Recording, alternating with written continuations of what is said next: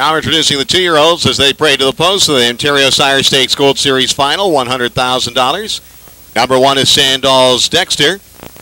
A 2-year-old colt by Dexter Nukes, bred by Alex McCall Rodney, owned and trained by Daryl Roberts, coned by John Kwiatkowski and Patrina Lawrence. Brian Tropy drives.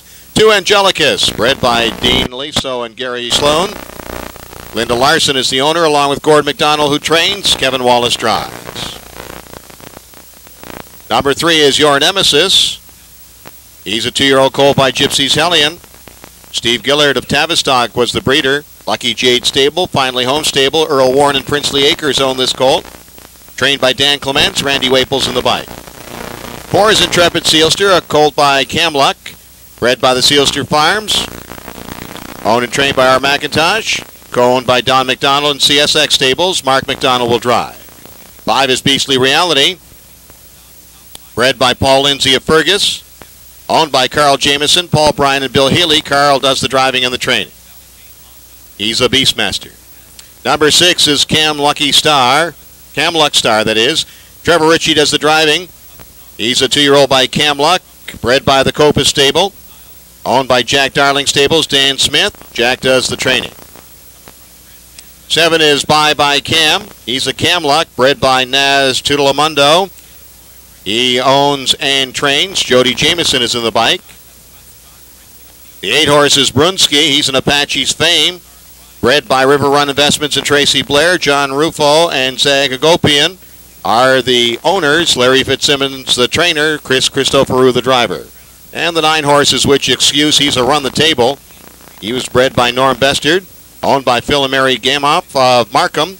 Rocco Osceola is the trainer. Richard Samard, the driver. There you have the colts. They'll be at the post in 6 minutes, going for $100,000. Moving through the backstretch, and there they go. They're off and pacing at the rail. It's Sandals Dexter driving out for the lead. Moving up on the far outside is Beastly Reality. They're 4 wide heading into the first turn. Down at the rail, Sandals Dexter has the lead. They're asked to take a seat on the far outside. Beastly Reality.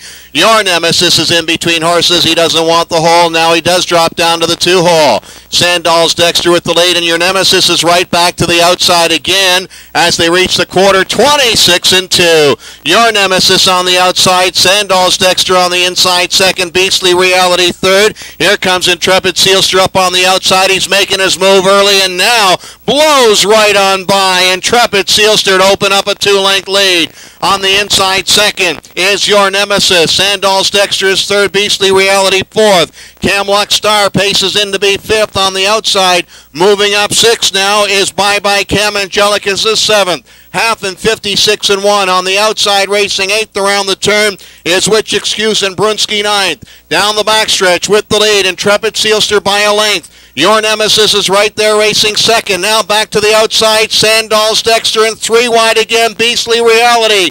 They're charging to the 3/4. Intrepid Seelster leads by 2 lengths. Your Nemesis sits second on the inside. Beastly Reality 3 wide. 4 wide is Cam Luck Star. 3/4 in 1:24-3. It's Intrepid Seelster, and now to the outside goes Your Nemesis. Around the turn, Intrepid Seelster on the inside, Your Nemesis on the outside. These 2 are going to settle this issue. They come out the turn, and Intrepid Seelster has the lead and the edge, and he opens up 2 lengths and paces away. On through the lane, it's Intrepid Seelster with the lead. He's blown him away. He'll win it by 4.5 in 1:53-3.